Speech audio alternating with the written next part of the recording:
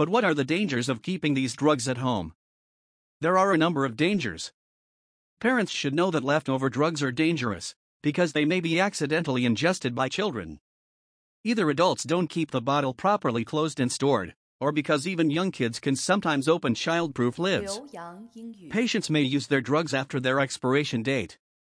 The leftover drugs may be taken for the wrong reasons. For example, someone may have a viral infection and self-prescribed the leftover antimicrobial that was prescribed for a bacterial infection. But that drug will have no effect against the viral infection.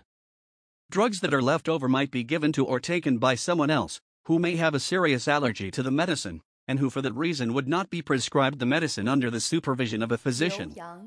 Finally, inappropriate use of drugs promotes drug resistance if the drug is taken for the wrong indication, wrong duration, or in the wrong dosage. Todd, what can people do about this? How can the situation be improved? I think physicians, patients, and parents of patients can take steps to improve the situation. First of all, physicians should prescribe the drug only when appropriate, only in the correct amount, only for the correct duration. Also, the physician must stress to the patient that the full course of the drug must be taken.